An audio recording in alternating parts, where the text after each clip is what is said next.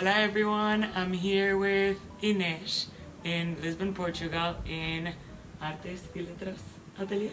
Exacto. And I see that there's a lot of text in your work. Sometimes it's Lisbon related, sometimes it's more about personal and making humans like either question something or like make them feel something. What's the motivation behind that? I always read a lot, and maybe it has something to do with it. And normally it's something that moves me, and I need to write it.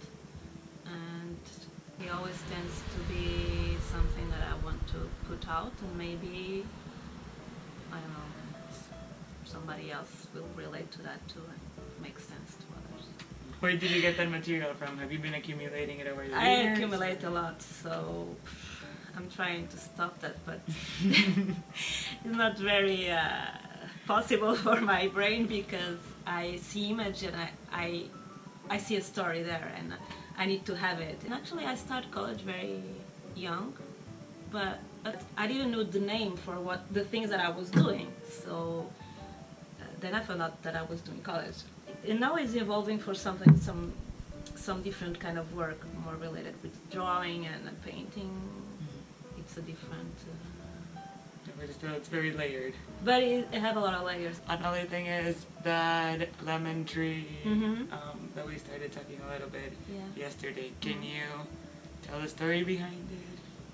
I had a tree in my garden, a lemon tree that fell apart with the wind, and then one of the branches was dying. And when I found it, I was just, don't take that away, I need that. And it was Christmas time, so I brought in the branch here and did my Christmas tree in a lemon. And so it stayed there, and I keep on doing things with lemons. What do lemons mean? Do they have a special meaning here? Or? No, it's just an obsession, and I can tell everything with them. Lemons come from the bitterness in life and how you handle it, and you transform that bad thing that you see as a bad thing in something else. Everything connected with lemons or yellow, or I just put it there. And it's always an ongoing project with little friends.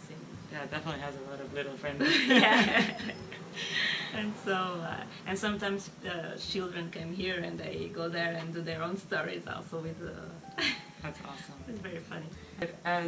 As a local artist, like, what do you think it means to have a storefront like this? You know, a place where you can constantly be visited by locals and also tourists. For me, it's very good, because since I like to be alone, and it's the only place where I can show my work. I don't think I could do this anywhere else. And also it has to do with connection, because not every people come here. They don't. Most part of people don't enter. So they also enjoy to see that it's a place like this still exists. But could you share one interesting experience that you had, like the most unforgettable or something? They are memorable for me, but I made some friends here actually. Well, thank you so much for sharing your story. How do we say in Portuguese? Bye or something?